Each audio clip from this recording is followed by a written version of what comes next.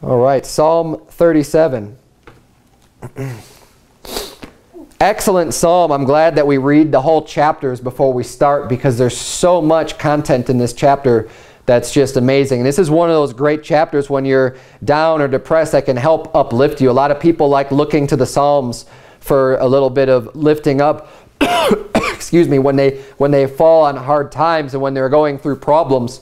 And hopefully that's not the only time you're cracking open the pages of your Bible, but that you're reading your scripture every day. But when you do go through those hard times, there are lots of times, because David fell on lots of hard times, and he is continually going to the Lord with his problems.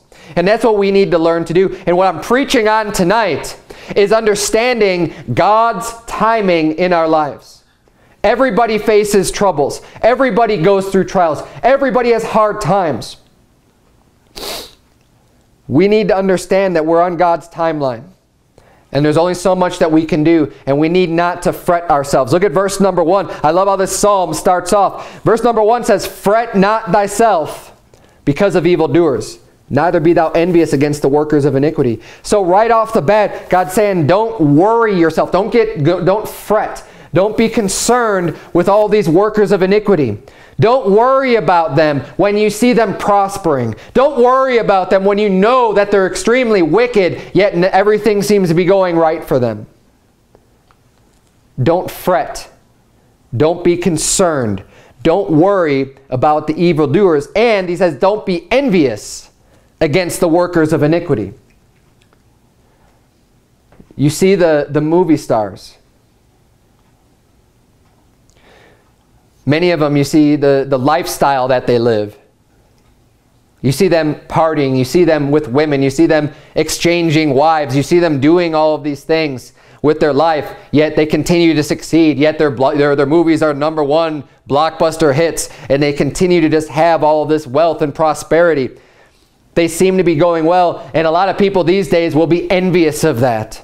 And they'll think of, oh, how miserable my life is, and if only I had the life of one of these celebrities, and how great it must feel to have everybody love me and look up to me and make all this money and be financially secure and everything else. Don't be envious. God hasn't given that to you. You need to be content with the things that you have, but we also have to understand that they're evildoers. And their end will come. God is a just judge. Just because you don't see it happening immediately doesn't mean that judgment does not come. Look at verse number 2. It says, "For they shall soon be cut down like the grass, and wither as the green herb." They will get cut down. They may seem high and lofty right now, but their time will come. Be assured of that. But these things come in God's timing. There are times in our life when we can get very stressed out. Usually this happens when there's these big events that have a big impact on our life. It may be financial problems. It may be health problems. It may be relationship problems or others. For example, you might lose your job. Very big deal, especially if you're supporting a family. You lose your job and you're under this great, tremendous amount of stress because you know it's your duty. You need to provide for your family and you've just lost your job. And the world can feel like it's crashing down upon you, and you feel the stress just bearing down on you.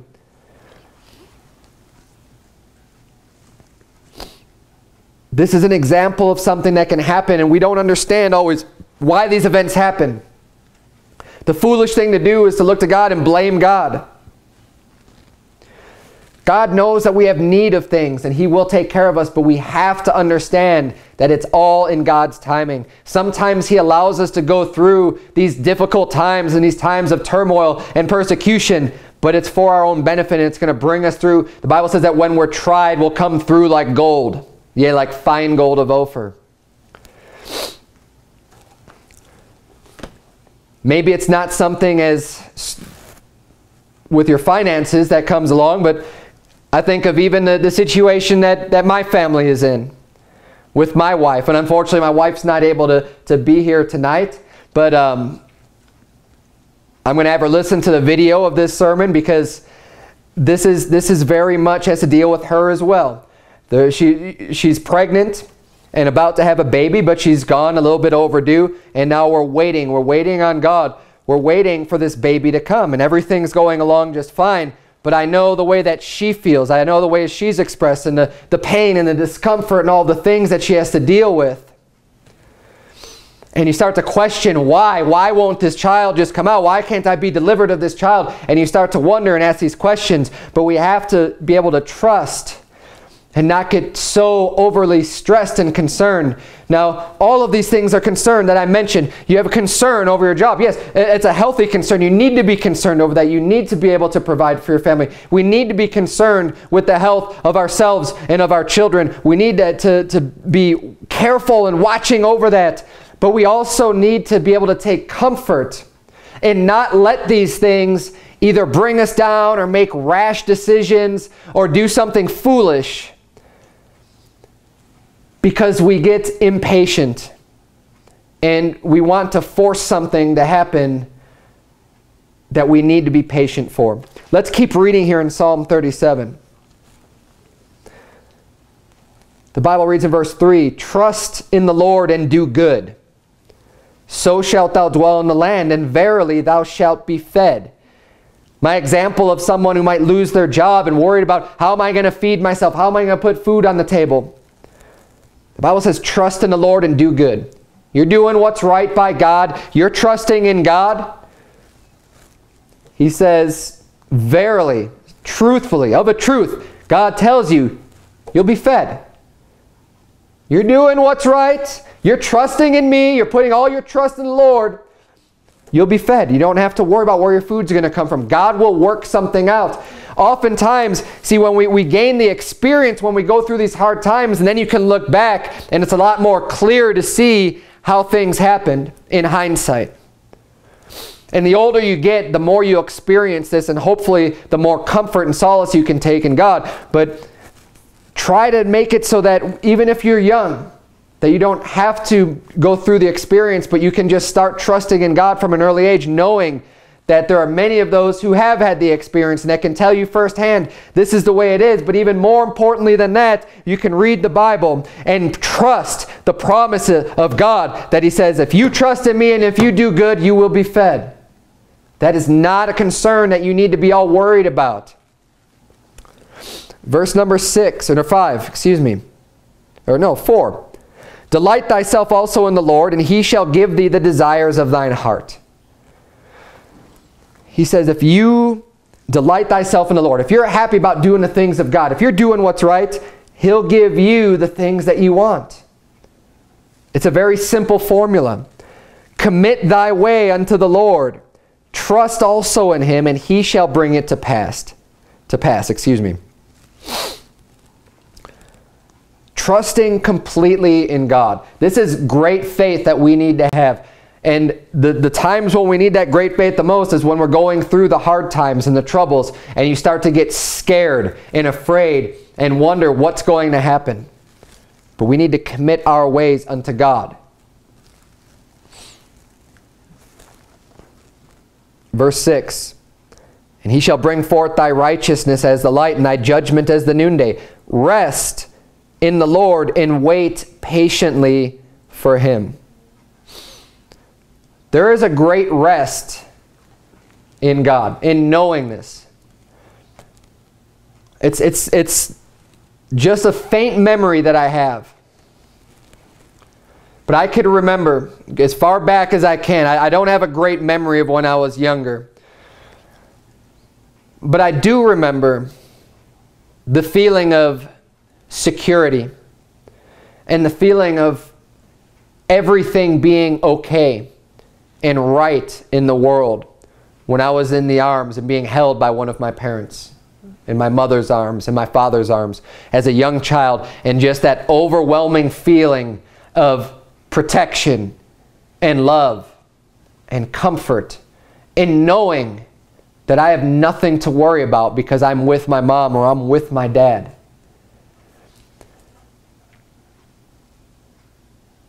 That's something that is easier felt as a child. You're not thinking about when you're a child. You're not thinking about How are the bills going to get paid? How am I going to get clothing? How am I going to get food? How am I going to do this and do that? And all the stress and the work that builds up as an adult. But I believe that we can have that same sense of comfort and security that a child feels with their parent when they're really, really young and there's so many things they don't understand yet, that we can have that same rest and comfort in the Lord if we have enough faith. If we could just know that God is there to look out for us. We know that, yes, I'm doing what's right. I'm trying to follow God. I'm reading. I'm soul winning. I'm praying. I'm doing these things. I'm putting God first in my life. I'm not letting anything come between me and God. Why are all these bad things happening to me? The Bible says, rest in the Lord and be patient. Wait for Him. Just because you think things need to be handled right now in this moment because you're going through hard times, wait for God's timing. Wait on Him. Trust Him. Know that He knows what's best and that maybe He's not stepping in now because it's not the right time. You may think it's the right time, but God doesn't think so. He says, fret not thyself because of him who prospereth in his way, because of the man who bringeth wicked devices to pass. Verse number 8, cease from anger and forsake wrath. Fret not thyself in any wise to do evil. He's saying, don't let these situations cause you now to go out and do evil and to stop waiting on God and take matters into your own hands. Saul had that problem. We'll get to that in a little bit. I don't want to get too far ahead of myself. There are people in the Bible that didn't wait for God. They didn't wait for His timing to do things and caused problems upon themselves. But let's keep reading here. Verse number 9 of Psalm 37. For evildoers shall be cut off, but those that wait upon the Lord, they shall inherit the earth. For yet a little while, and the wicked shall not be. Yea, thou shalt diligently consider his place, and it shall not be. But the meek shall inherit the earth, and shall delight themselves in the abundance of peace. Abundance of peace. Man, when you're going through problems and struggles, and you feel the weight and the stress and the pressure coming down on you, oh, what a calming, what a great satisfaction to feel that feeling of peace come over you, and that feeling of peace that we can have by being meek, by being humble, and trusting in God and waiting on Him. Jump down to verse number 23 of Psalm 37. Excellent verse here, Psalm 37, verse 23. The steps of a good man are ordered by the Lord, and He delighteth in His way. That alone ought to give you comfort when you're going through the hard times, whatever it may be in your life. If you can say, you know what, I am a good man. I'm not perfect, I'm not sinless, I'm not lifting myself up, but at the same time I know, hey, I'm saved. I am trying my hardest to do what God has for me to do. I'm spending a lot of time with God and trying to do what's right. And do I slip and fall sometimes? Yes, I do. But if you can say that, I believe you can say you're a good man in the context of this verse. The steps of a good man are ordered by the Lord. God is setting up your steps before you. That is comforting. Where else would you want to be than in the very steps that God has lined up for you to take? You may not be able to see what your next step is even going to be. You may be worried about the problems that you're having. But if you could take comfort in this psalm and just know, hey, I'm trying my best to do what's right, God. There is nothing else I could possibly be doing right now. I'm just going to have the faith to know as I keep walking that my steps are ordered by you. And I'm not going to worry about it so much. I will be trying my best and giving the concern appropriately to make the right decisions and to do what's right and not to forsake God and to be making wise decisions. But I'm not going to let this bear down on me and cripple me under the pressure. The steps of a good man are ordered by the Lord, and He delighteth in His way. Though we fall, because we will fall. A good man will fall. Though he fall, he shall not be utterly cast down. Look at this. For the Lord upholdeth him with his hand.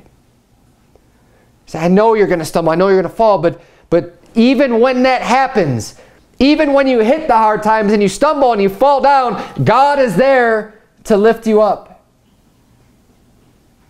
God is there to help you up and to make you go, to help you go that extra mile, to push you and give you that extra strength. As he gave Elijah, he says, look, I need you to eat this meat. You've got this long journey in front of you. And he fell down on his face and he was passed out, and he wakes him up again. He sends the angel, look, you need to get up. You need to eat this. This is going to sustain you to get you through. And he gets him through. Just enough. Just like he sends them to the woman with the oil and the meal, and the oil never fails. And the meal in the barrel never fails. They have just enough to get by, and they're relying on the Lord. He miraculously takes care of them. The same way that he fed the children of Israel with manna in the wilderness. He's there to lift you up and to help you go that extra mile, to help you continue through, to find that extra strength. There's no reason to despair. No matter how bad things are to you, no matter how much pain you may be experiencing. If you're doing what's right by God, even when you fall down, He's not going to cast you down. He's not going to utterly cast you down. He's going to uphold you with His hand. Verse 25, I have been young and now am old. Yet have I not seen the righteous forsaken, nor his seed begging bread. God doesn't forsake His children. You may go through bad times, but He's not going to forsake you, and we could take comfort in that. Let's jump down to verse number 34. Psalm 37, verse 34 says, wait on the Lord and keep His way. And He shall exalt thee to inherit the land. When the wicked are cut off, thou shalt see it.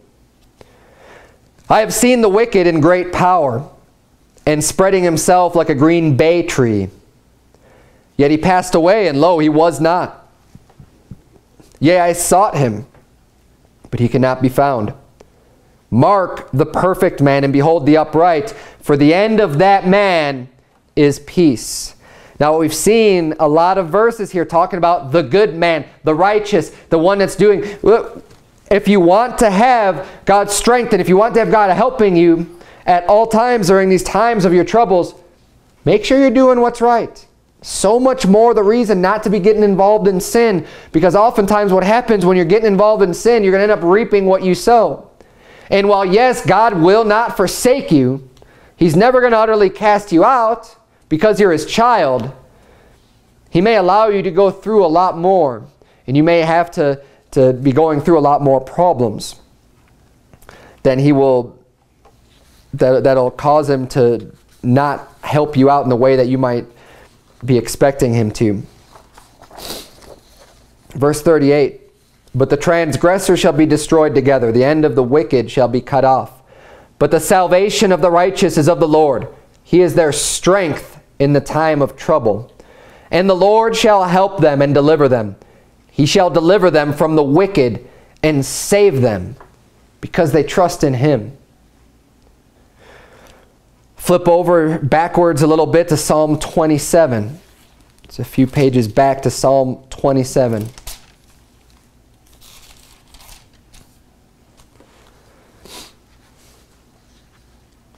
Psalm 27 in verse 13, right at the end of the psalm. I had fainted unless I had believed to see the goodness of the Lord in the land of the living. Wait on the Lord. Be of good courage. He shall strengthen thine heart. Wait, I say, on the Lord. We need to understand God's timing. You may not always be able to know what His timing is when you're going through things, but we need to keep it in heart that we wait on Him. We're relying on Him. Let's wait on Him. You don't have to have the answers to everything. You do what you know is right, and you keep doing that, and with everything else that's going on, you just wait on God to take care of those things. He'll make it clear. If He's ordering your steps because you're doing what's right, hey, He'll get you through it. We see the despair. I had fainted unless I had believed.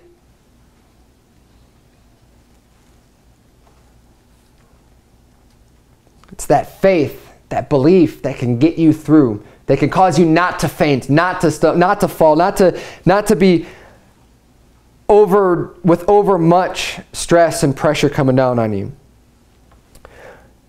You see, when there's a lot of, why am I going into this so much? Because when there's a lot of stress, there also tends to be a lot of emotion involved with that.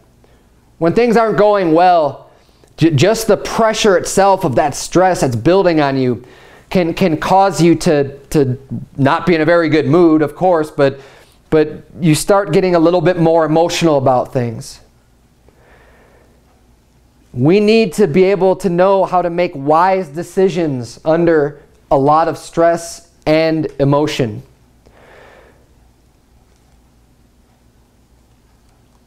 Making the emotional decision is almost always the wrong decision. When you allow yourself to let emotions take over, usually you're going to make the wrong choice. Usually you're going to do something foolish. You're not going to do something wise. Why? Because you're not thinking it through clearly. You're acting on impulse. You're acting as a knee-jerk response. Your knee-jerk response to someone reviling you would be to revile them back. When someone gets at you, to go get them back. That's just the knee-jerk response. That would be the emotional response. We need to keep a level head and know when these things happen to take a step back and say, well, wait a minute. I may be extremely offended. I may be extremely hurt. I may have suffered loss. I may have had these things happen, but I'm going to make the right decision based on God's word. And I'm going to wait on Him, and I'm going to let Him right the wrongs.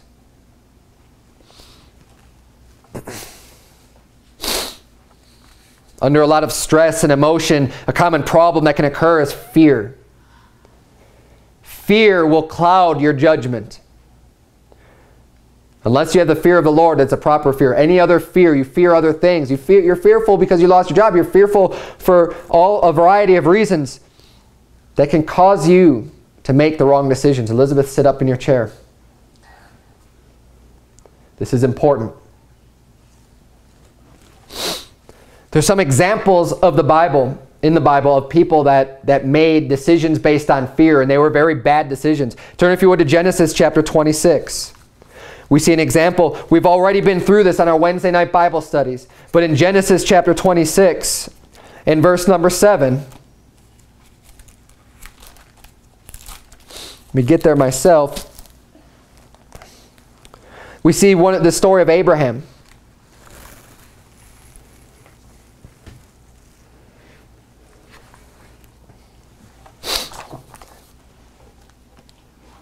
And he goes to Gerar, or excuse me, of Isaac.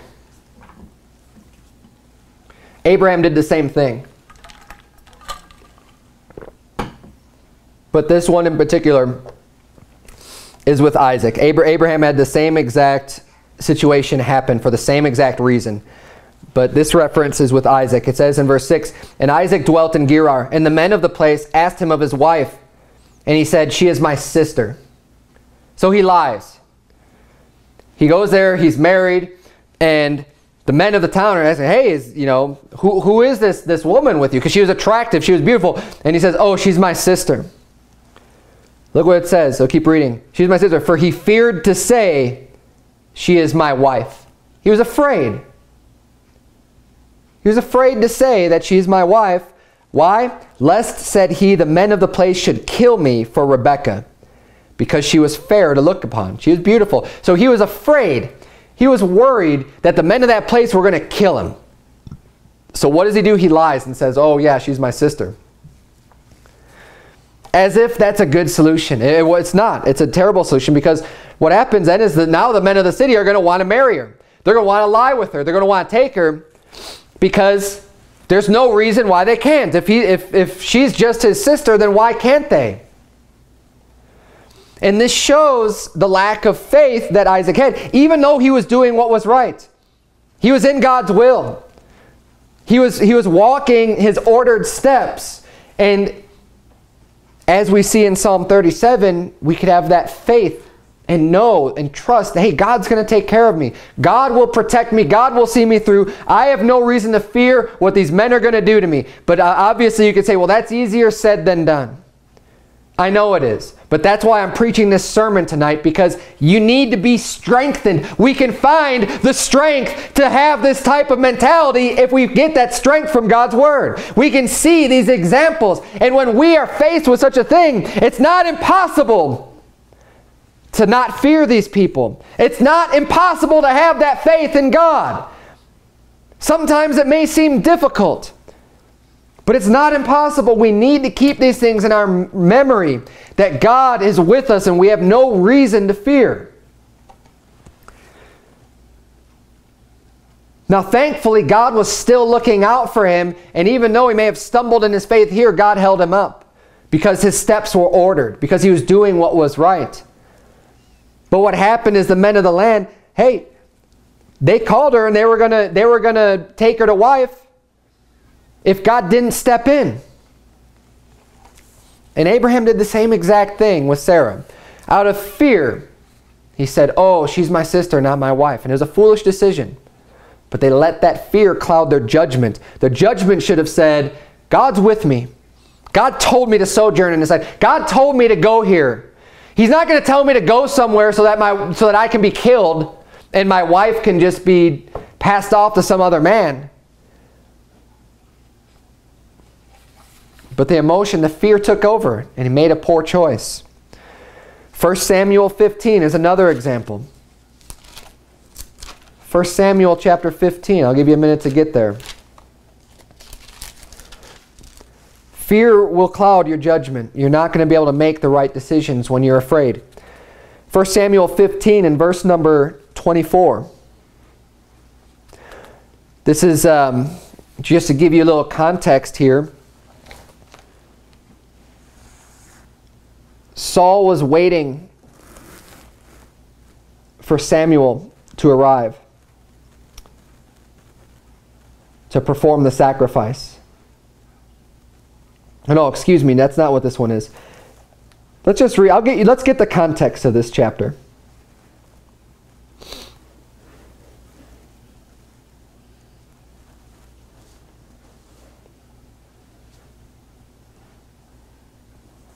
Starting in verse number 1 of 1 Samuel 15. We'll get this whole story. I'm not going to read the whole chapter. We'll get the context of this story here before I jump down to what he did. The Bible reads, Samuel also said unto Saul, the Lord sent me to anoint thee to be king over his people, over Israel. Now therefore hearken now unto the voice of the words of the Lord. Thus saith the Lord of hosts, I remember that which Amalek did to Israel, how he laid wait for him in the way when he came up from Egypt. Now go and smite Amalek and utterly destroy all that they have, and spare them not, but slay both man and woman, infant and suckling, ox and sheep, camel and ass. The instructions are very clear to Saul. Samuel says that God is going to take vengeance now upon Amalek.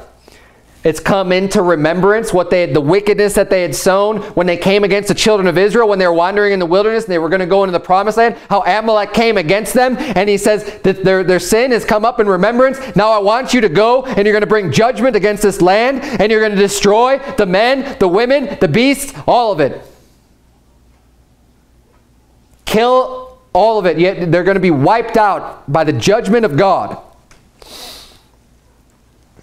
So Saul goes and he goes to battle against the Amalekites. And it says in verse 7, and Saul smote the Amalekites from Havilah until thou comest to Shur, that is over against Egypt. And he took Agag, the king of the Amalekites, alive. Did God say to take the king alive? No. His instructions were clear. He said, kill men, women. He says, kill all of it, kill the animals, kill everything. But he took the king alive and utterly destroyed all the people with the edge of the sword. So He did he killed the people, but not the king. One man left. Even you say, well, it's just one person. It's still disobedience to God's word. It's still disobeying what God wanted. Verse 9, but Saul and the people spared Agag, and, so it wasn't just him, the best of the sheep, and of the oxen, and of the fatlings, and of the lambs, and all that was good, and would not utterly destroy them.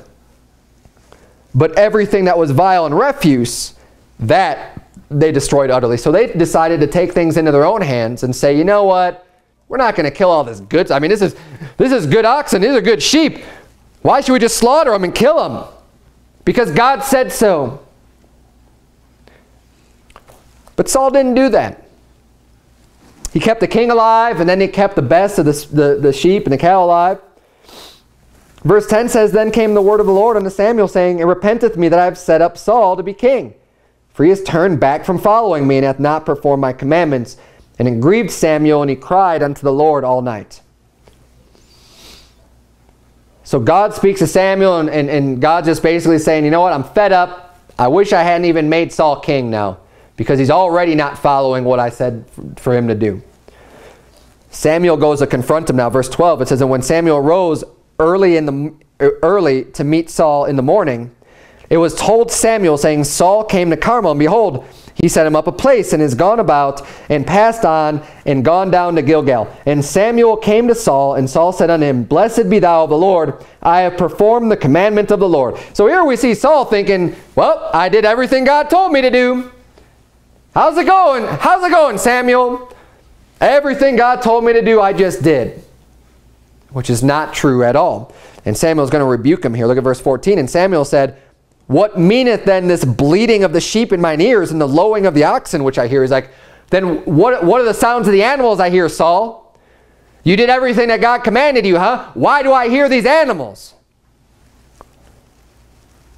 Verse 15, and Saul said, they have brought them from the Amalekites, for the people spared the best of the sheep and of the oxen to sacrifice unto the Lord thy God.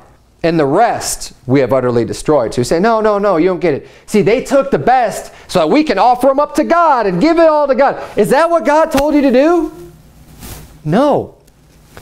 But he's still trying to justify his sin. And he's arguing with Samuel, saying, no, no, no, no, no. See, you don't get it. What we did was we brought this stuff for the Lord. It's for God. I did what's right. The excuses start coming out. Verse 16, then Samuel said unto Saul, stay, and I will tell thee what the Lord hath said to me this night. And he said unto him, say on. And Samuel said, when thou wast little in thine own sight, wast thou not made the head of the tribes of Israel, and the Lord anointed thee king over Israel? And the Lord sent thee on a journey and said, go and utterly destroy the sinners, the Amalekites, and fight against them until they be consumed. Wherefore then didst thou not obey the voice of the Lord, but didst fly upon the spoil, and didst evil in the sight of the Lord? Verse 20, and Saul said unto Samuel, yea, I have obeyed the voice of the Lord, and have gone the way which the Lord sent me, and have brought Agag the king of Amalek, and have utterly destroyed the Amalekites. The stubbornness and the rebellion of Saul we see very clear in this story. He continues to justify his sin and saying, no, I have served God. I have done that which is right. And Samuel is saying, no, you haven't. But now he makes up this excuse. In verse 21, he says, but the people took of the spoil, sheep and oxen, the chief of the things which should have been utterly destroyed, to sacrifice unto the Lord thy God in Gilgal. So now he's trying to pass off the blame on the people, saying, well, I slew all the Amalekites and I just brought the king back. But the people, they took the best of the flocks and brought them back to make a sacrifice unto God. Verse 22, and Samuel said, hath the Lord as great delight in burnt offerings and sacrifices as in obeying the voice of the Lord? He's saying, do you really think that it's going to make God happy that you disobeyed his commandment in order to offer up some sacrifices to him? As if God needs that burnt sacrifice, or that pleases him when you bring a burnt sacrifice that was gotten in direct opposition to what he told you to do. Behold, to obey is better than sacrifice, and to hearken than the fat of rams.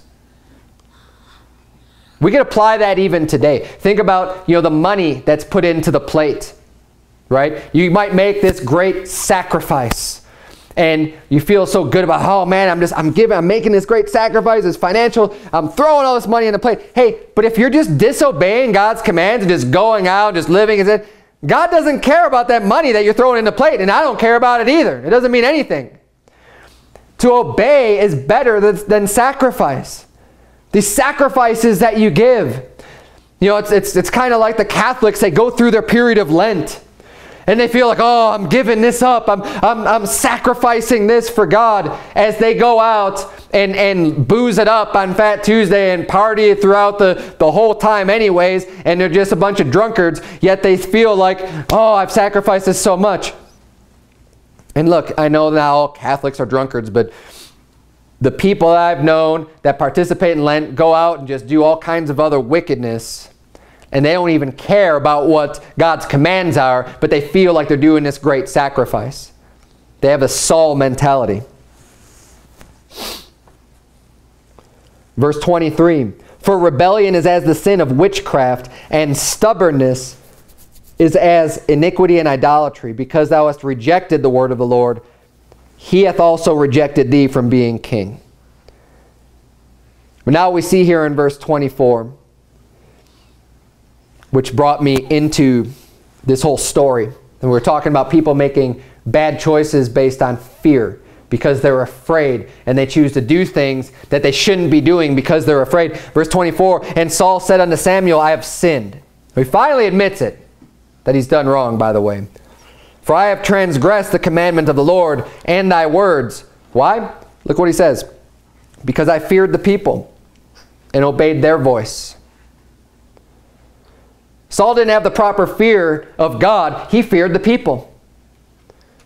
He feared what they might say when he says, no, we're not bringing the best of the flocks back to sacrifice unto God. We're destroying them all because that's what God said to do. He feared what they would think, what they would say, what they would do. And that fear led him into sin.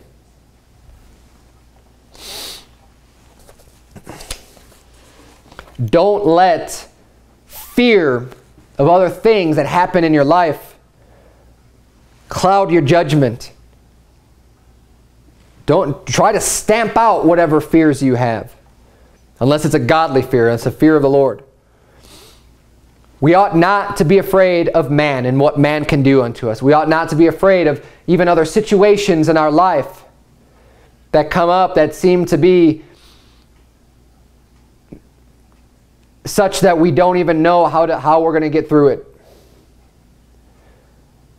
Don't let that cause you to fear. People oftentimes will fear when it comes to their health.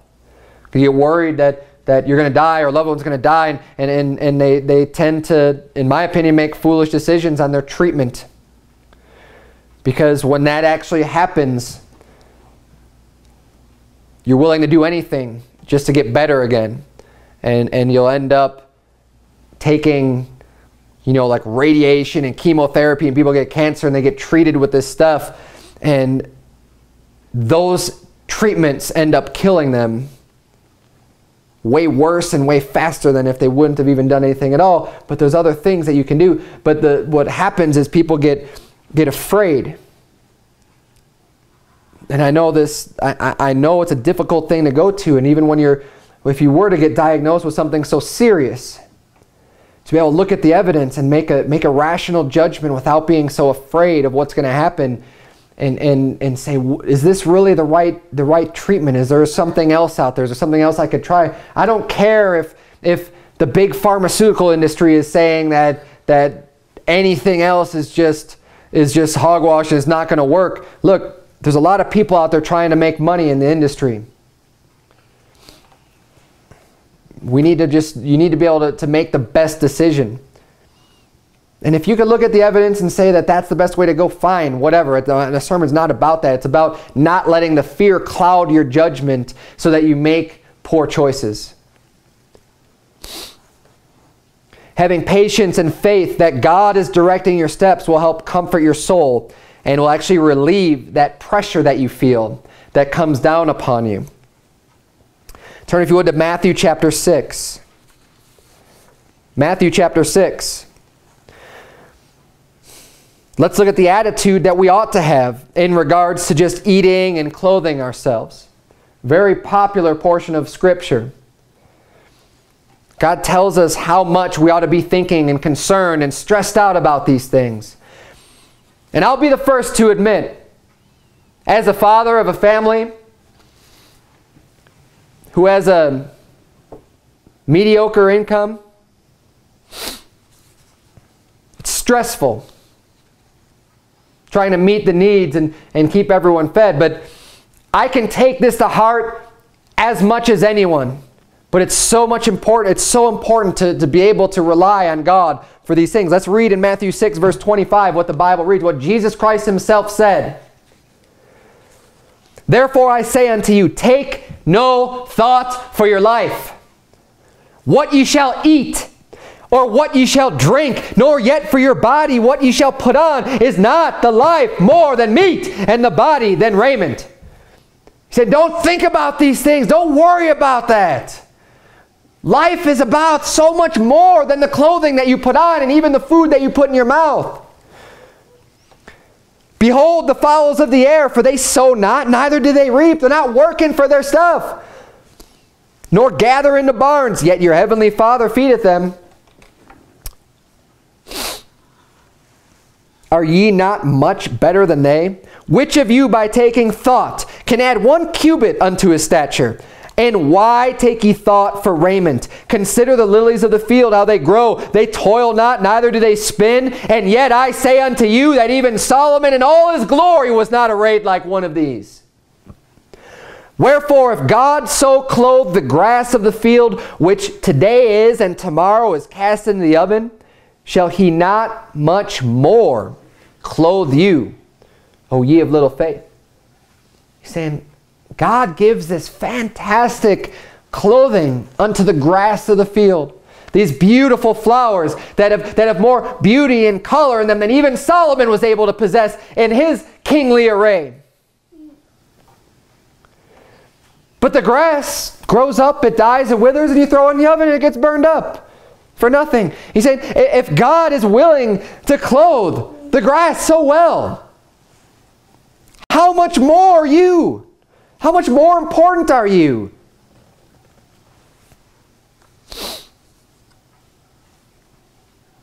Verse 31, therefore take no thought, saying, what shall we eat, or what shall we drink, or wherewithal shall we be clothed? For after all these things do the Gentiles seek. For your heavenly Father knoweth that ye have need of all these things. But seek ye first the kingdom of God and his righteousness, and all these things shall be added unto you. Take therefore no thought for the morrow shall take thought for the things of itself. Sufficient unto the day is the evil thereof. We don't need to let ourselves get so stressed out and so worried about what's going to happen tomorrow and what's going to happen next week and my job and I'm not making enough money and how am I going to make all this stuff work? He said, don't worry about it. Focus on the things of God. Work for the Lord. Do what's right. Be a good man so your steps are ordered. God will take care of those things. Those are little things. It's no big deal. Jesus fed thousands, the 5,000 with the 5 loaves and 2 fishes. He gives us these stories for a reason to say, look, God can make any of these things happen. As I mentioned with Elijah and with the lady and with the food that just doesn't fail. And even with the ravens that brought Elijah the food and he was drinking out of the brook. God can take care of you. Just make sure you're doing what's right by him. Don't allow these occurrences in our lives to take so much of your attention that all of a sudden you're not able to do God's work. You're not able to put the time forth that God would have you to do. Turn, if you would, to James chapter 1. I'm going to briefly just cover vengeance. It's another thing that we need to wait in God's timing for. God's timing, not our own. We don't need to take matters into our own hands. We don't need to right every wrong that comes our way. God takes care of it, but He takes care of it in His time. Proverbs 20:22 reads, "Say not thou, I will recompense evil, but wait on the Lord, and He shall save thee." Wait on God. God will take care of it. David continually was going to God, and he was waiting for God. When Saul was chasing him and all these people were after him, he's waiting on God and praying, "God, deliver me. God, deliver me. God, help me out here. God, save me out of the hand of these evildoers." And God did. God did not forsake King David. He died an old man, a very old man.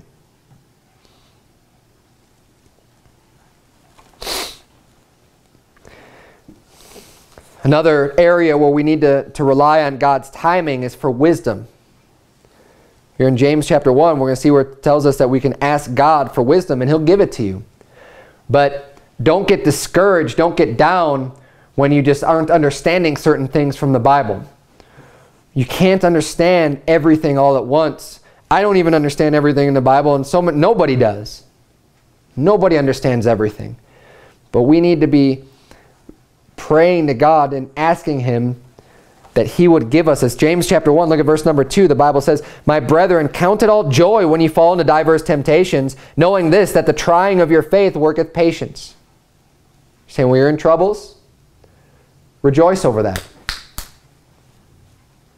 When you're having problems, rejoice, because you know what? When your faith is tried, you're going to learn patience. You're going to learn how to deal with this patiently. "But let patience have her perfect work, that you may be perfect and entire, wanting nothing." It means you're lacking nothing. "If any of you lack wisdom, let him ask of God, that giveth to all men liberally, and upbraideth not, and it shall be given him." Look, you want wisdom? God will give that to you in abundance. He says He'll give it to you liberally. But go to God and ask. It says, "But let him ask in faith," knowing that God's going to do this for you. "Let him ask in faith, nothing wavering. For he that wavereth is like a wave of the sea, driven with the wind and tossed." God will give, He promises here, God's going to give you the wisdom that you want. But you have to remember it's going to come in His timing. Don't be impatient about understanding, especially particular passages in the Bible. I know a lot of times people just, you get under your skin and, "Man, what does this mean? I want to know what this means." And you start looking it up. You start looking up all these different people and these YouTube preachers and all this other stuff. And you say, "I just want to know what this says." And when you rush to the internet to find out an answer, you're going to find a lot of false prophets out there who can get your mind kind of screwed up. You introduce a little bit of leaven and all of a sudden the whole lump is getting leavened, because you're not waiting on God to open up your understanding, but you're going to false teachers. Now look, I put my videos on YouTube and other people put their videos on YouTube, and I'm not against it altogether, but what I'm saying is it's always best to learn things on your own anyways. Pray to God. Study the Bible. If you don't get it right away, just keep reading and keep thinking about it, and keep asking God, and God will give you that knowledge that you're looking for. You don't have to find it even through anybody else. Whatever your cares are, whatever problems may arise, it all boils down to relying completely on the Lord and trusting that He knows what's best, that He can see the future even though we can't. When things feel like there's no way out, God can provide a way. Shadrach, Meshach, and Abednego, they had no way out. But they were doing what was right. They weren't going to bow down to any images, to any graven images, any false gods. To them, it seemed impossible. There was no way out. But they waited on God. They said, "We know our God's able to deliver us." They had that faith. They trusted and relied completely with their whole body, soul, spirit, and mind in the Lord. And just said, "Know what? We're not careful to answer thee in this matter, O king. So we're not going to bow down. You go ahead and play your music. We're not going to do it. Go ahead and throw us in the furnace. God can save us. We know He can. We have full faith that God can save us. But if He doesn't, if He decides not to, that's fine too. But we're not going to bow down to your false god. And of course, God does save them. God sees that they have no harm whatsoever, because God is a God that performs miracles. God is a big God.